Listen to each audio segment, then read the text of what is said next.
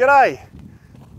If you're a beginner and you've never been camping before, this is a video for you. Or even if you are camping at the moment, but you're not sure what to bring for the next trip, everything you need, and is still comfortable, is all in this box and right here.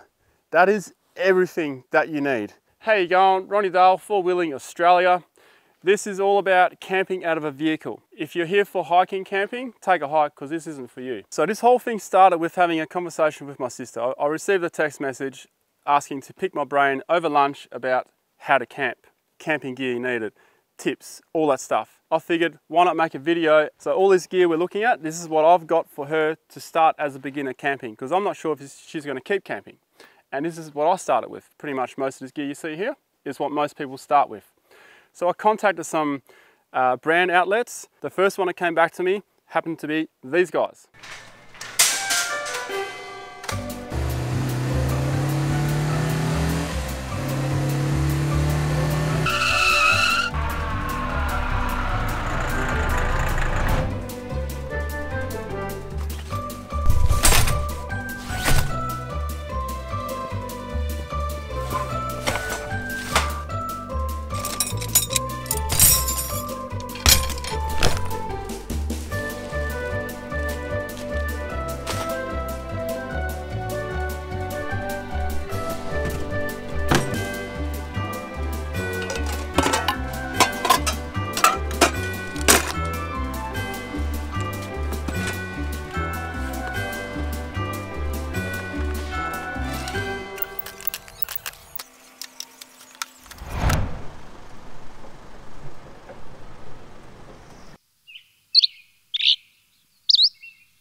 So here we are, everything is set up. We're going to run through absolutely everything on the exterior, and we're going to end up inside the tent at the end. Here we have a 4-person tent. Now keep in mind, 4-people tent, only 2 people camping in it. You'll see when we get inside the tent how much room there really is in a 4-person tent. It's kind of false advertising. If you want to fit 4 people in here, you've got to be pretty damn close. We're pretty good friends, I think. You have to sleep head to toe, head to toe. So you're going to want your neighbour to have some good smelling feet, wash their feet. Regardless of that, 2 people in a 4-man tent, write that down. It's a $40 tent. When I started camping, it was out of the back of a Ford Falcon with a $30 Kmart tent. Look how small this tent packs up. That's why we didn't go for a swag. Also the price, which I just mentioned. Underneath the tent, we have a $15 tarp. This is I believe it's 3.5 by 2.5 meters, something like that. You want something that's wider than the tent itself, because then you can put your thongs, your jandals, flip-flops, whatever you want to call them, at the front here when you want to go to the long drop or whatever. We're now going to talk about the 4 different pegs. We have a sand peg, we have a big boy, we have a slightly thinner small boy, and then we have the absolute waste of time pegs that you get with the tents. Right now we're going to talk about the sand peg. These are great for sand, obviously, and also grass areas up to this size. If you're in really soft beach sand, get those, the big ones, the really big ones. They work like a star picket. They are so good. They're surprising how much they can hold, and they're surprisingly easy to pull back out afterwards, especially if it's soft sand. In this situation here, rocks and sand, it's okay if it's near a tree because the soil's usually softer. You'll find that this one will work as well, and this one will work as well in this scenario. Get 4 of these, 4 of those, and 4 of the smaller ones, then you're set up for every situation, because this tent takes 4 of each. It has 4 corners. What you also need is just your hammer from home. Don't bother with those plastic hammers you get at the camping stores. They are absolutely useless. You can't beat metal on metal. Even with those good plastic sand pegs, metal on plastic works pretty good too. So don't waste your time, or you'll be hammering that bastard in all day. We're now onto the big boys. This is what you want to use in this situation where there's a lot of rock around, the ground is hard. Big ones covered. Your smaller ones, they are okay for most situations. Out here on this hard rocky stuff, no good. I actually bent it putting it in. These are better for lawn, caravan park, stuff like that. That's where you use these ones. And they're quite easy to get out. And they're cheaper. Don't even waste your time with these. These are pathetic. To add to your peg bag, this is why I recommend you get a bag, get cable ties, zip ties. Chuck them in, because that's how you repair things out in the bush. Gaffer tape. If you've got a ripped hole in your tent, or you've got a tent pole that's broken, gaffer tape. or duct tape. That all fits in your bag, it's all in one place, you're sweet to go. Now if you do break one of these poles here, the quickest fix, cable tie one of your pegs onto there, duct tape around it. If you're strong enough, you can put a little bend in it quite nicely. Most people have no idea how they work, they just tie a bloody granny knot at the bottom. What you do is, you pull the bottom bit out, like so. That is the bit that you tighten onto your peg. There you go, it's tight. That's all there is to it. So you pull it through there, and that's what makes it tight. Like so. See, it doesn't move now. Triple hole tab with the rope going through. As you can see, it's kind of doing a dance S-bend through it. What these are actually for, that knot stops it from going through this way. So you pull it tight here, and you pull it through the two bottom holes. That's where you get this bit of stretch here. And that's how you actually tighten it. And you just drag it tight. That's how it works. See, it's nice and tight now. What camping's all about is having a fire. But guess what? It's fire banned, we can't have a fire. However, I will show you, this is a pretty cool fire grill, costs 20, 30 bucks, that's it. And I've had this for a long time. And even if they go rusty, you can clean them up. So if you only go camping once or twice a year, mate, just get your grinder disc or your drill with a bit of steel wool on it and off you go. She's all good. A compact shovel or a spade. If you do have a vehicle mounted spade or shovel, well then you're sorted already. But I like these. These go in the ground a lot easier than your long handle shovels. Then we move on to the bucket. The steel bucket, you can heat your water over a fire, you can heat water for a shower, you can go down to the river, carry water back. The steel bucket is a lot stronger than your plastic bucket. So this is stainless steel, which is even better. This has been used for seawater, and you can see it's only rusting where it's been pop riveted. So pretty good stuff. Will cost you a bit more. If you go camping, you really need a knife. This is just a $30, $40 knife, Opinel, however you say it.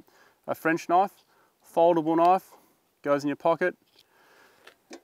And what I'm giving to my sister is a Leatherman, because she doesn't have a toolkit in a vehicle. Okay, she's a lawyer, so she's not a hands-on with tools. I got her this Leatherman because this is her entire toolkit. Now, I wish I was keeping it myself because I like these and I still don't own one. So there you go. We have screwdrivers, we have knives, we have saws and everything in here, so she can probably get away with just this for the whole camping kit.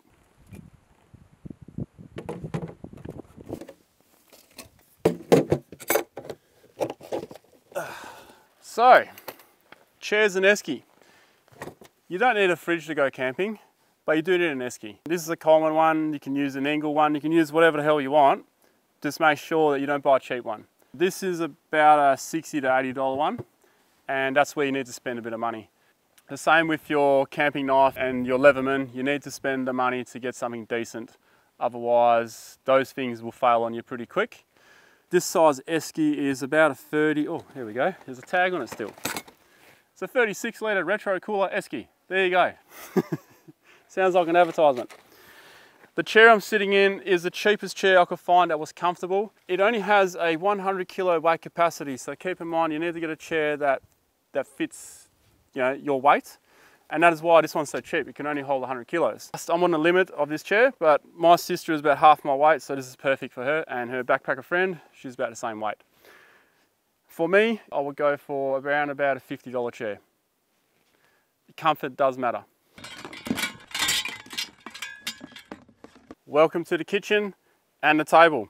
Here's one of the reasons why I chose this table. Tables are not cheap, okay? It doesn't matter what you look for, tables are not cheap, even your local hardware.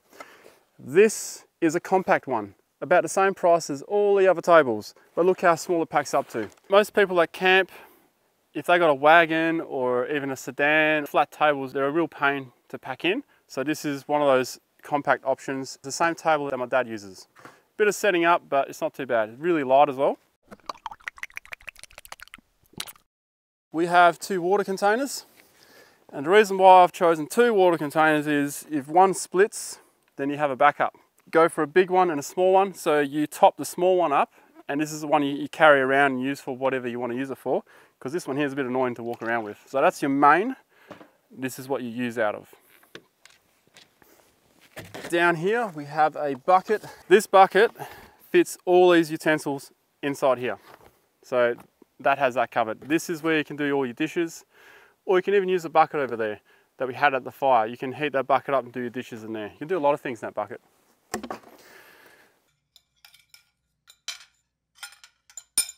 Over here we have your simple enamel plate, pot and cup.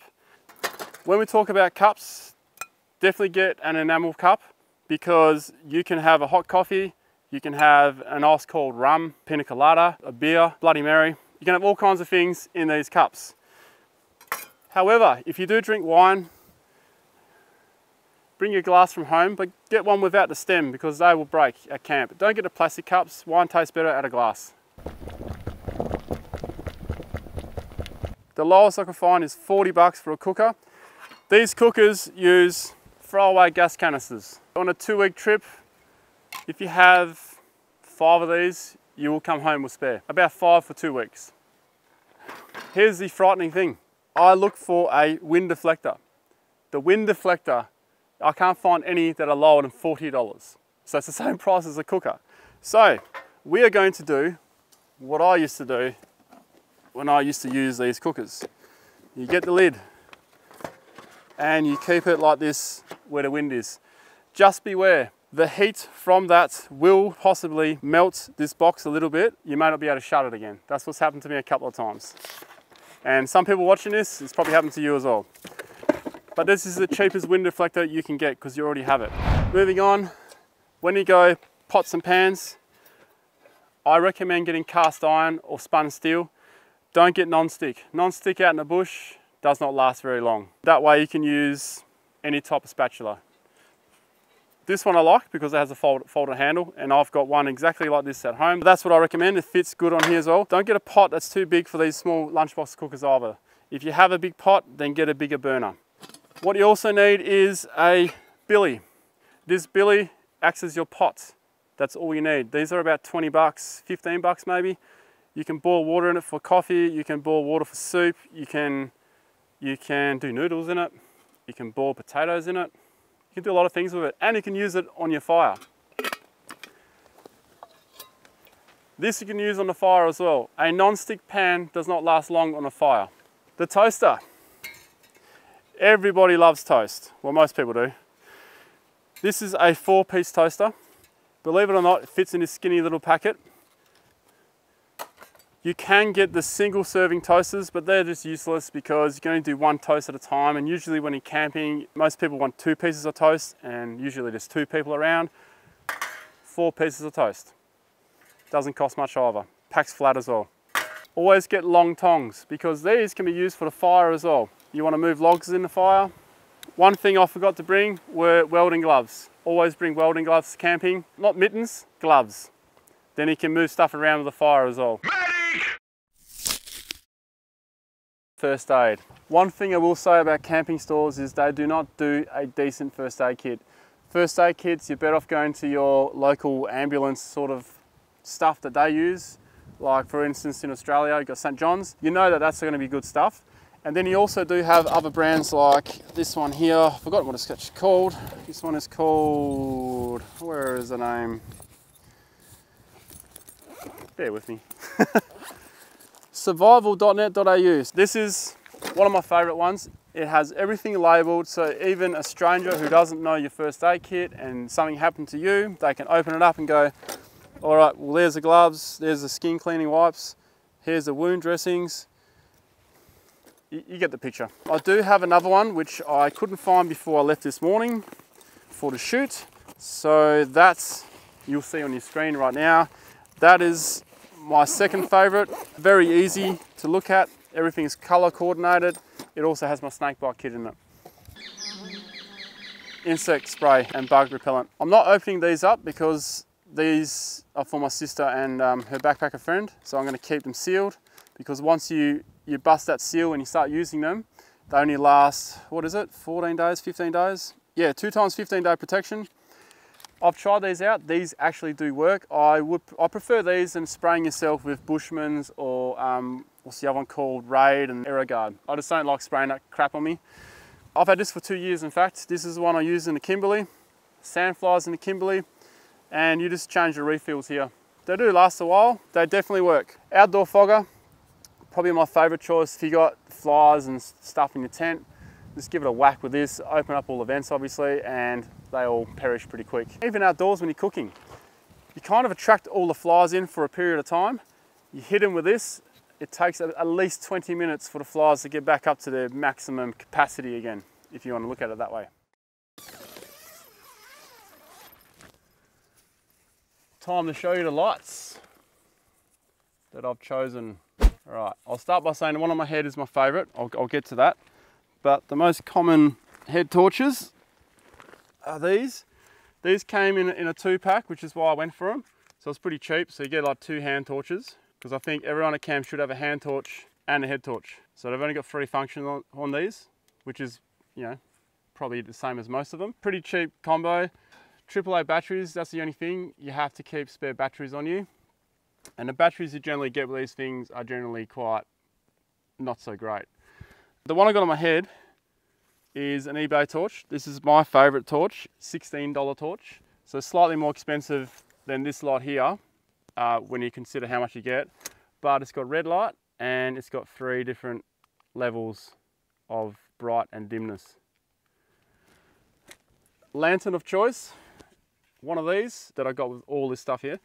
I've got one myself, which I've had for, I think, nearly 10 years. These are pretty good. So what they are, you probably can't see me now, they're a torch, and they're a lantern, and an anti-bug lantern. Another cool thing on them, they have this little clip. So most tents you'll have a loop inside at the top, which you can actually attach this to, and then you got your lantern above you. What I like about these ones, you have this light. You can't see me, I can just see what's in here. Your eyes need to adjust. This will keep the bugs out and there's enough light for you to see what you're doing, and it's pretty good if you wake up in the middle of the night and you need to find your shoes or whatever, then you're not getting blinded like this. I'm going right down to very basic knowledge here. So for us that are frequent campers, we all know that head torches are for when you're cooking. So you stick it on your head and you're looking down like so. That's what your head torch is for. It's mainly for cooking and eating. Your hand torch is for when you're walking around. You wouldn't want to use this when you're cooking because it's just a pain. Your lantern is good, but you need it up higher.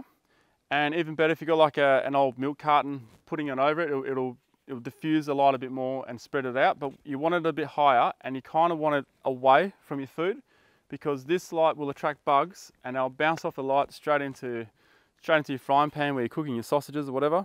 That is a common mistake we see people do. So we may get someone, oh, do you want some sausages? They got some leftover stuff, they got bugs all over them. The other way you can get rid of bugs is by doing this, and then only using your head torch when you're cooking. The red light is not very good when you're cooking because everything looks the same. You've got 2 tones really, you can't see any colors, so you can't really tell if something's cooked or not cooked. So you're gonna need white light on your food. So what you wanna do is just get that white light on, okay, yeah, and then turn it off so you don't attract bugs, because they'll also fly to your face. That's about all I can talk about lights really. Everything else is pretty straightforward. Top of the morning to you. So I slept in here last night on this side, just to show you around. 4-man tent. You can see it's pretty tight in here. Well, for 2 people it's not too bad. And my backpack over here, forgot my pillow, so I was using a towel. This is the other sleeping bag, a mattress. So there's 2 of these in here. These are about $100. You can't go cheap on these in self-inflatable mattresses. The reason I went for these and not the thick inflatable ones is you don't have to worry about an air pump, because that's something that you can forget. And this, you just unscrew the valve, which is here, and it sucks in the air itself. They're quite thin, so if you do have big rocks underneath, you will feel it. Like this one here's got a few big pearlers under it. This side's alright. This is the side I slept on. And this sleeping bag here is a plus 10. Or is it plus 10 degree sleeping bag, which means that in 10 degree weather, down to 10 degree weather, this sleeping bag is comfortable. Anything below that, you could probably go down to 5 degree, but you won't be comfortable, you'll be a little bit cold. This is a 0 degree, but for Australian conditions, especially in WA, you wouldn't need anything that's warmer than a 0 degree. That's when the price starts going up. So these sleeping bags are about 40 bucks, I think. So you can't skimp on your mattress, you can't really skimp on the sleeping bag, but about 40 bucks you can get a good one. And that's about it. For a $40 tent, I was pretty impressed. Didn't flap too much. It's been a while since I've been in a tent cheaper than 50 bucks. But yeah, had a good night's sleep. There's probably a couple of things that I've left out, and that is the toilet and the shower. The reason why I've left those things out is because most people at camp will camp somewhere where there is a toilet facility. Showers, you can get like these shower bags. But look, if you want more information on that stuff, I've got other videos on chemical toilets, showers and whatnot. Everything here will fit in this box, as you saw at the beginning, apart from the water containers and the esky and that, of course. But all this can easily fit in the back of even a 2-wheel drive sedan. It can fit in the back of a ute easy, and you still got more space to bring more stuff. Now, I've left shelters out because I wanted to make this as basic as possible, but if you want a shelter and you don't have an awning off your vehicle, then you can grab one of those annexes if you can fit it on your car somewhere, on the roof rack or something. But the reason why I left the shelter part out is to keep the cost down, and most people, if they have shelter, they have an awning off the vehicle. Any questions, put them down below, and any suggestions of stuff that you think that I might have left out that you prefer to bring that's not included here, chuck it in the comments below. Now, all the kitchen stuff, I have left out the wooden spoon, the spatula, because I left that at home, and of course the welding gloves as well, which I spoke about. So those kind of personal items and all your soaps and your clothes and all that, that's stuff you're going to bring anyway. So I hope you learned something here. Subscribe over here, patreon.com/Ronny Dahl, and here's another video down here. Cheers, guys.